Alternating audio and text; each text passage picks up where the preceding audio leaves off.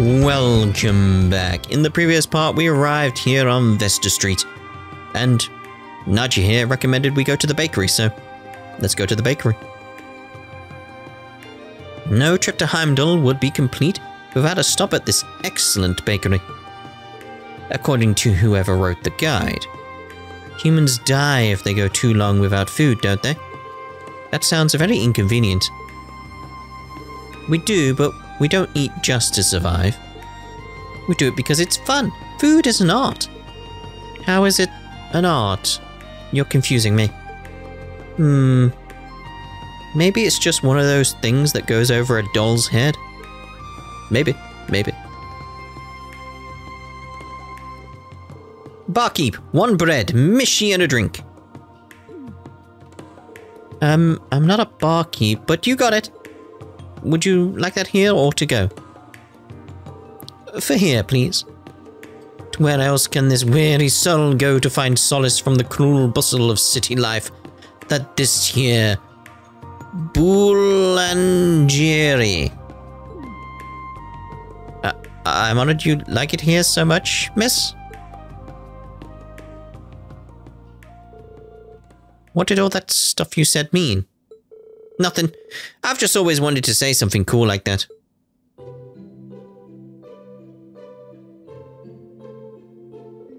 What's up? Nothing. You want one, don't you? Look at her face. Want a bite? As a cutting-edge Rosenberg doll, I can convert septium into energy. I have no need for food. Okay then. Triple dot. Triple dot. Triple dot. You sure you don't want to buy it? I really want one. There we go. Yum. Triple dot. What do you think? I'm not familiar with what tastes go with what words, but this is really good. Success. So, you got taste buds? I suppose I do. Even I didn't realize I had them. Rosenberg technology can't be beat. And now that I know... Yeah? I want to have some more. Let's get some food in you then. I'll order a variety so you can try different flavors. Yay. Aww. Whoa! I can't believe you tore through the whole menu. You must have a portal for a stomach. I think I understand what you meant before, Nadia. Eating food is an art. You may not understand as well as you think. Well, let's pay the bill and move on to the next place, okay? Nadia and Lapis can now tour the Garnier District. Should probably head to our next stop, the Garnier District. But I want to eat more bread. Don't sweat it. There's plenty more treats to be tried for your bottomless stomach. Right, let's check with these guys. I had to go and restock our bread supplies after a customer ordered enough to feed a horse. We've never had anyone go through our entire menu in one go before.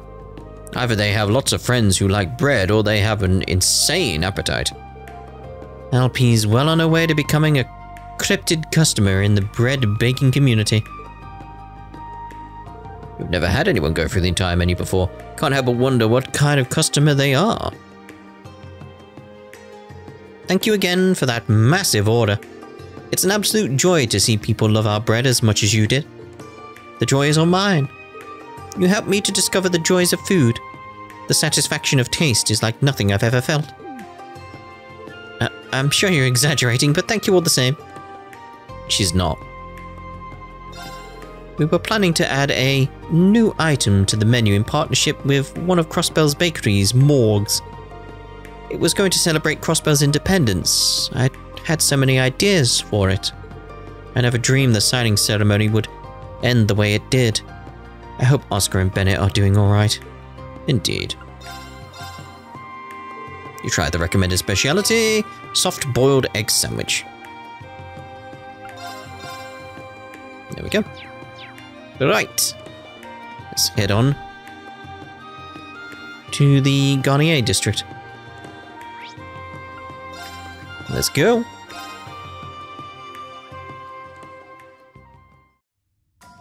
Oh, hello. Heimdall Underground? You're back in the underground? Those are the same soldiers who were after that case. So the Imperial Army is in on this? I suspected we would find them here. You finished transporting all the goods to their destination? Indeed, preparations are now complete. What happens now hinges on the efforts of you and your comrades tomorrow. You've got nothing to worry about there. We're not just gonna roll over and let our division cease to exist. Van Dyke and Regnitz are going to pay dearly for their cowardice. The Supreme Leader is looking forward to seeing what you can do. We'll restore the Empire to its former glory and crush the loathsome Republic once and for all. Should we strike down? No. There seems to be a rather lot of them. We wouldn't want our real targets slipping away in the ensuing bedlam either. I have some more suitable candidates in mind to take care of this. Oh?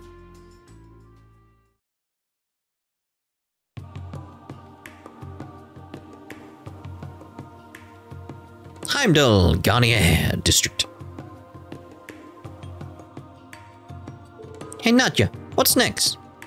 What are we going to eat now? Since when did the boss tell us to go on some gourmet tour across the city? Can't we? I can tell you don't care much about gathering intelligence anyway. Let's leave the real work to them so we can have fun. Now you're speaking my language. But if we try something at every spot, I'm gonna go broke as a joke. Oh well. I'll just make Mask reimburse me. Call it a business expense. So let's make it happen, LP. We'll hit the town and stuff ourselves with good eats from one corner to the other. I read the guidebook, so I'll lead the way to the best spots to hit up. Yay, food time! Oh dear. Alright, let's check inside here first, in the jewelers. I am liking this mix of Cold Steel 2 and Cold Steel 4 areas though. Was Vesta Street in 3? I can't remember it being in 3. No wait, it was in 3, wasn't it? Yeah. Wow, all the jewelry here is so sparkly! Wonder how much I'd have to wear S down to buy me one of these bad boys. A tiara decorated with large crimson gems is on display. Crimson Tiara, the masterpiece of Heimdall, designed during the Middle Ages, was lost to time before being found once more. It is now considered a national treasure. What adorable young ladies, welcome. Every year during the summer festival we display a special exhibit to draw the eye. This year's display will be the beautiful white wedding dress the princess wore during the royal wedding. Don't miss it. What adorable young ladies, same again. Our new princess happened to wear none other than this very tiara on display. The details are under wraps, but I can spare a little nugget or two. You see, the tiara that had been passed down in the royal family, and that was stolen, was returned. That tiara was then worn during the wedding and banquet, and then she switched to this tiara after changing. I do admit to a touch of disappointment, but I'm not surprised they came to adore the brilliant shine of that legendary tiara. When I visited to pass along the tiara, I was able to catch sight of the prince's bride-to-be. Her reserved beauty and the strength she carried about her was... well, it was positively lovely. Positively lovely, he says. Truth be told, sales of jewels have taken a hit since the war. Yeah, they would do. I'm sure all high-end boutiques are in the same position right now. I never paid that much attention to economy until it started working against me, but I'm feeling its ire now. Truth be told, sales of jewels have taken a hit. A Machette tiara. Very well. There's the ones we really want. Be a while before we get them. I mean, we're not super far away. But still far enough away that we can't get them. You know. Not often children come in here. Make sure you don't drop any of the goods on display while lurking. How rude, I would never. It's not rude, Nadja. Children are adorable, and since I'm a doll, I'll be adorable forever. That's not what... not often children come in here. Right, okay. Who we got out here then? Let's start with you. Oh! People talk up this opera house a ton! Wanna see what's up, LP? I don't smell anything coming from there, so no. On to the next spot. So it's food or nothing, huh? Really? I came here today to study up on this area before I start up any formal tours around here. Now, I wonder what's been up with the opera house lately. Last I heard, the Azure Diva is still MIA. Yeah, I wonder why.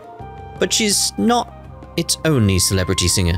I'll just focus the facts on others they have in their lineup instead. Now that the tourism industry is finally getting back on its feet, I've got to put on the best tours I could ever imagine. Oh, I remember that place being talked about in the guidebooks too.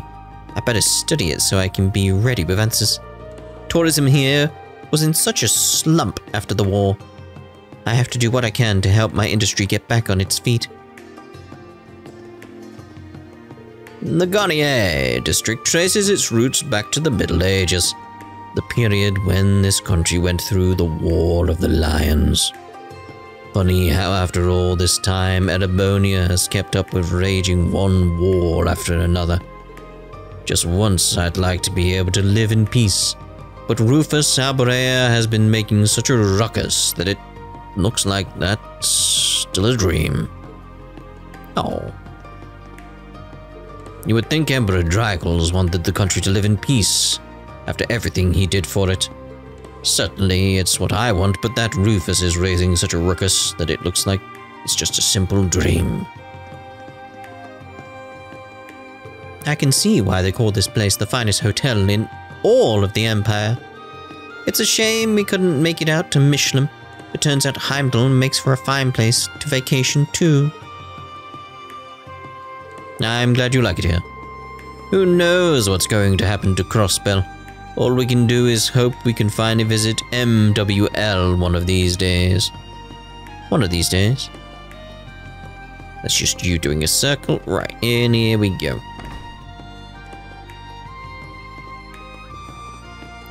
Really? These guys again? It has been an eventful half a year since we last met Count Richmond. Indeed, it was quite the sight seeing those conservative nobles try to act like they owned Erebonia after Osborne's passing. While those who fail to keep up with the times will always be left behind. That is simply the way of the world. With that in mind, I've decided that the Empire has no future. I will be investing in Crossbell instead. Of course, you already knew this. I've noticed you trying ever so hard to interfere with my investments. I may have perhaps done that at times, though it was unintentional, I assure you. I merely thought I was correctly reading the times, unlike those other fools. Ah, indeed. I understand what you mean. Thanks to that insufferable Rufus Alborea, I am at risk of losing everything. I expected the accelerated development of Crossbell, its downtown area, its residential and business infrastructure. If another war breaks out, all my work will have been for nothing. We are in the same position, my friend. I don't wish for that any more than you do. So I have a proposal. What say you to joining forces yet again? I was just thinking the very same thing.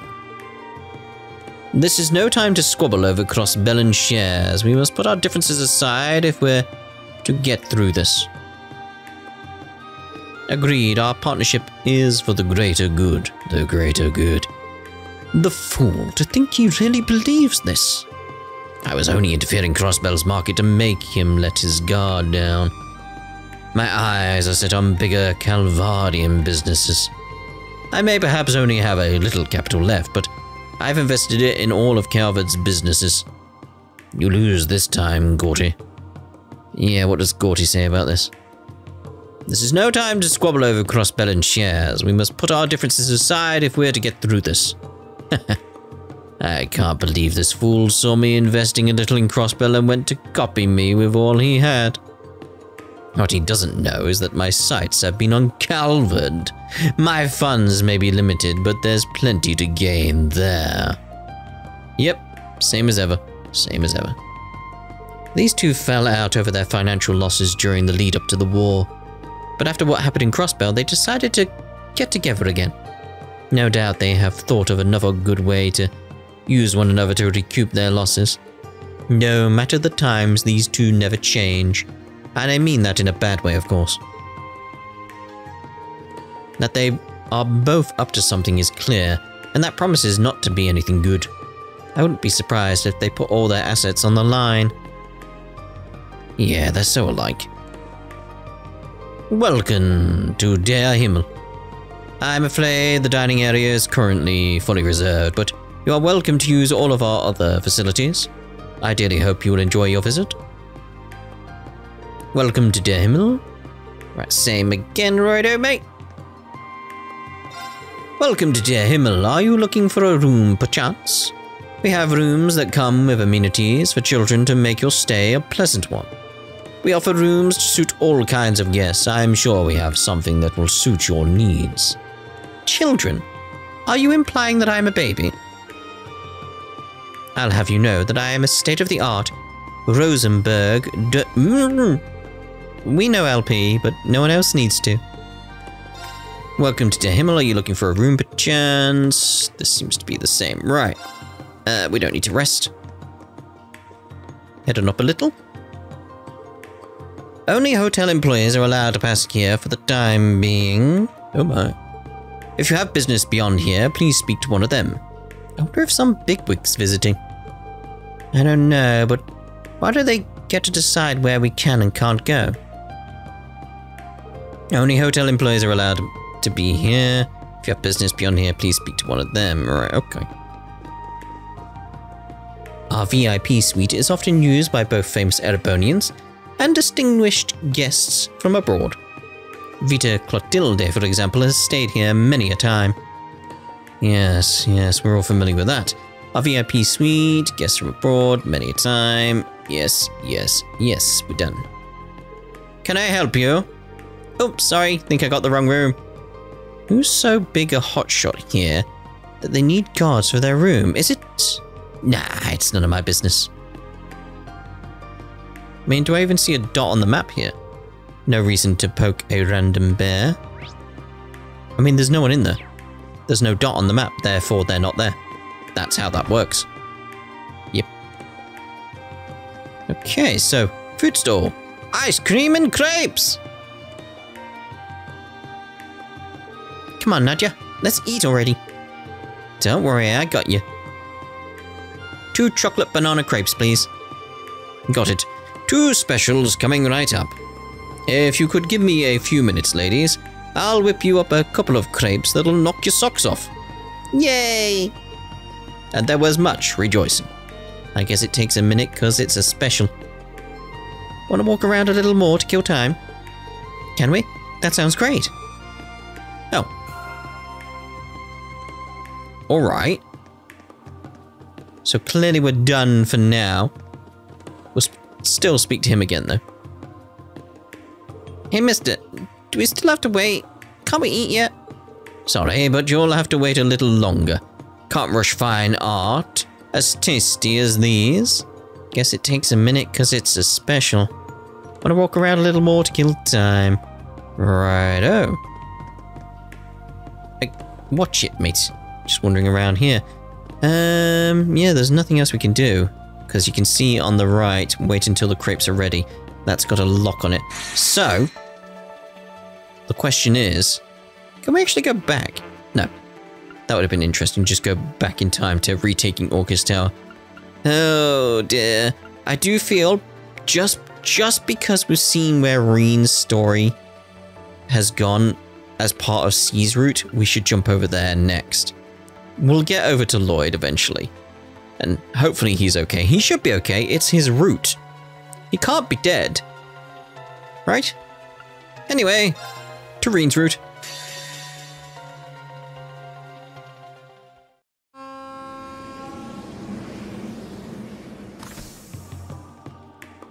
Ah, we've arrived in Heimdall. Who would have known?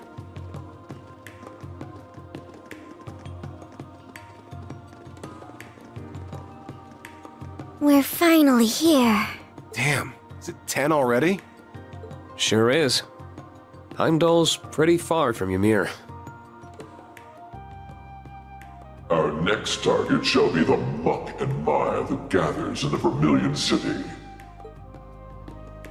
The Vermilion City C mentioned can only be Heimdall. But the capital is gigantic. We're going to need some way to narrow our search radius. If you ask me, the racecourse in the Garnier District seems suspicious. Do they now? I know. I'll save having fun till our work's done. I'd be happy to take you anywhere you like once we've ensured Prince Olivert is safe. As long as it's not the kind of shady businesses I know you want to go to. I gotcha. Can't very well go to him in uniform. That's not the problem here, Ash. We can go for dessert though, right? Of course. It'll be on me even. She wants those pancakes. Just focus on the investigation first. Let's start with Lady Arie since she's agreed to speak with us. To the training hall in the Leica district we go then. Vermilion muck and mire.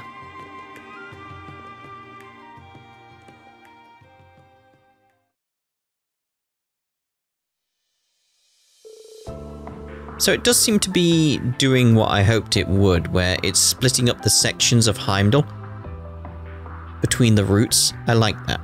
The morning after learning from Major Claire of Crossbell's occupation, we set about discussing how we should act.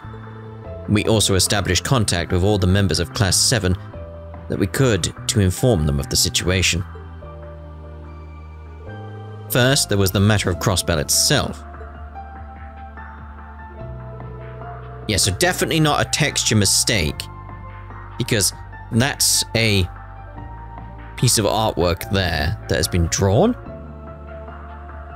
and the Crossbell bell is upside down there. So it's not some weird random accident where the Crossbell bell is upside down on his arm. It's like, no, it's intentional. Right, so we're going with him being called Inverted Rufus for now, because that's the only thing that makes sense to me. We knew from the Major's intent that it was under the control of the former Governor General and his Ebon, how are they saying it? Ebon? Defense Force?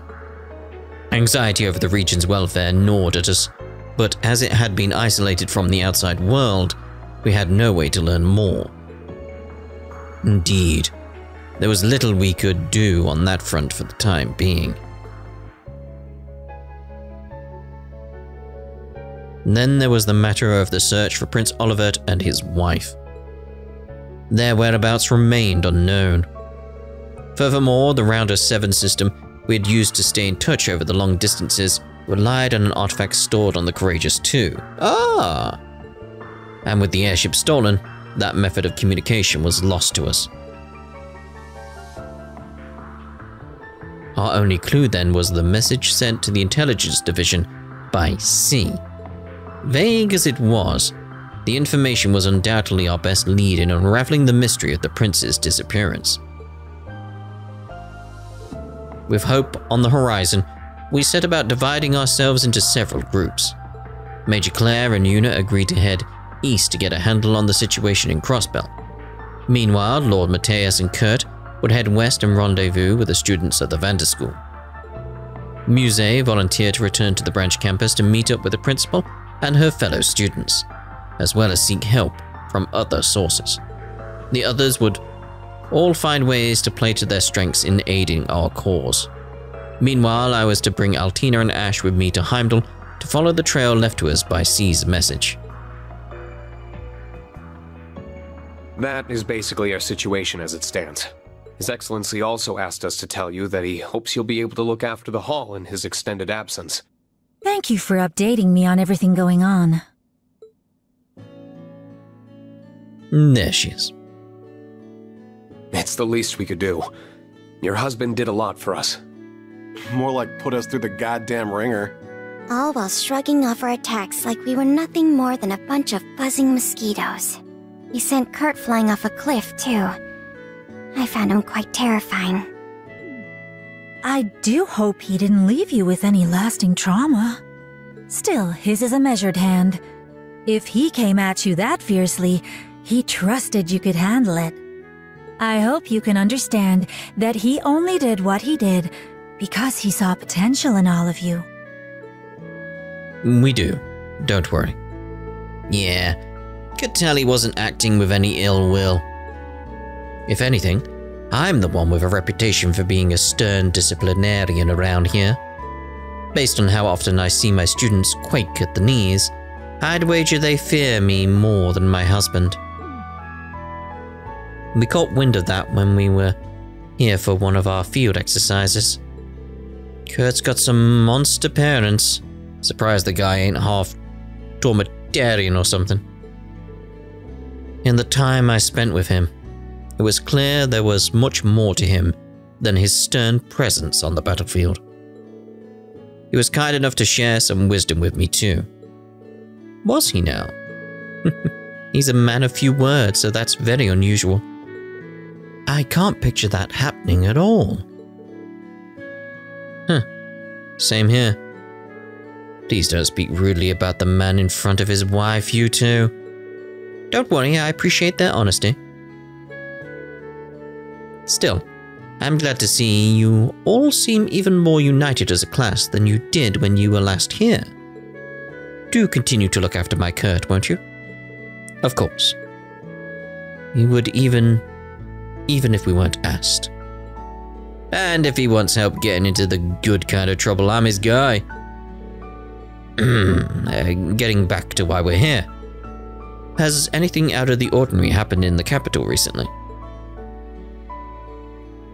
The students who were here have split up across Erebonia to search for information on Prince Oliver's whereabouts. As such, I'm not as well informed on the situation here in Heimdall as I would be. But there is one thing I feel is worth mentioning. What is that? It feels as though there are more people coming and going than there should be, especially given how there are no festivals or celebrations here around this time of year. It's making the capital feel more restless than usual, differently from how it did during the summer festival. It's as though there's something stagnant in the air. I'll be glad to not have to deal with any more Calvert spies like at the festival, that's for sure. But stagnant air's all you're gonna get in the city to begin with. You feel anything out of whack, Schwarzer? Not especially, if I'm honest. I'm guessing it's a relatively slight difference, ma'am? Yes, it may even just be my imagination. You've lived in Heimdall for a long time. If something feels amiss to you, it likely is. We'll keep that in mind as we investigate. I'm sorry I can't provide you with any more concrete information. There is one thing I can do, however. I'd like to introduce you to someone dependable to aid your investigation. Oh? Well, I say introduce, but you in particular know her very well. She should be here at any moment now. Ah, there we are. May I come in? I think I know who that is. I suspected as much. By all means. I mean, we've been to C's route, we know.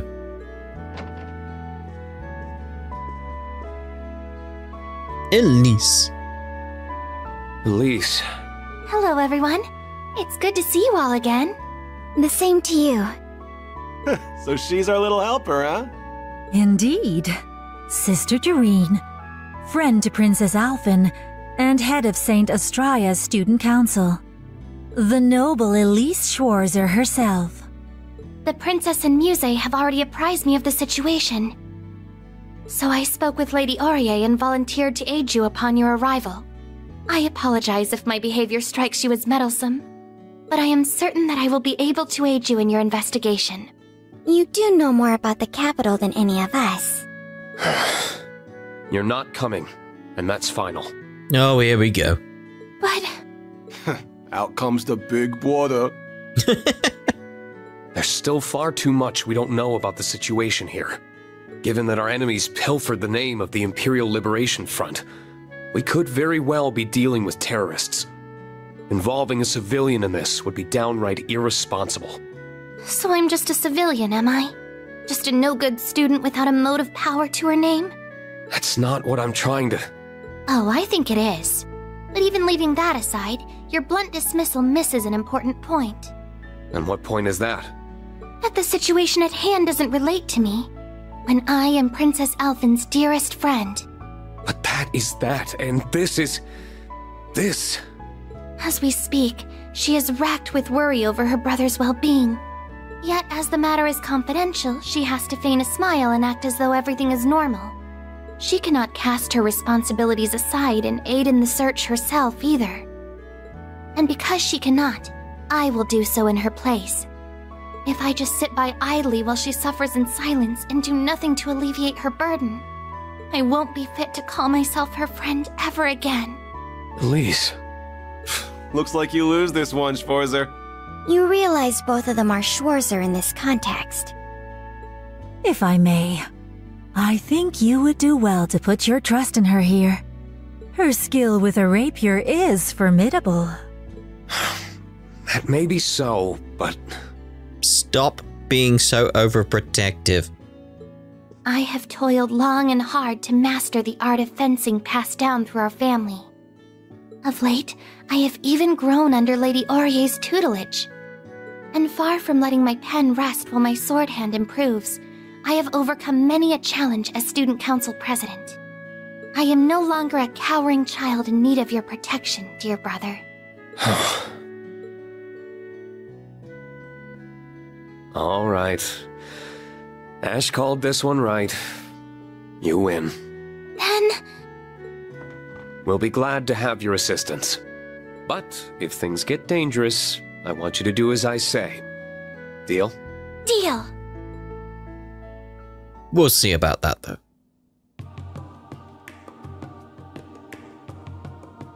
I wish you all well in your investigation.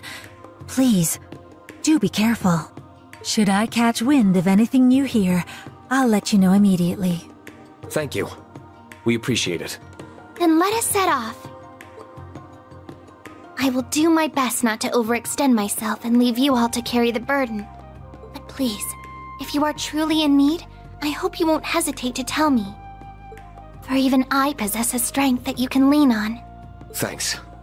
It's good to know you've got my back. And the feeling is mutual. Right, so...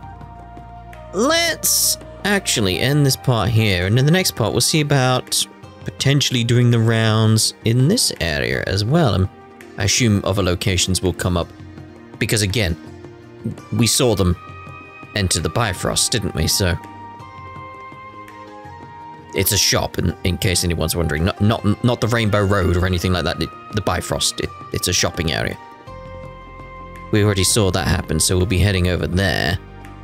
So there's going to be a few places we check in on. So yeah, we'll end this part here, but I am wondering how we're going to do the story, because we're going to have to choose situations. I do feel that this is going to unlock potentially when we do a few things here with Rean. And I might stick to C and Rean's route for a while, just because I want to see the story develop in Heimdall, and I don't feel Lloyd's route's going to be doing that. So it may be a little while before we actually head back to Lloyd. Yeah. But anyway, that's where we're ending this part, and we'll see you in the next part. Ta-da for now.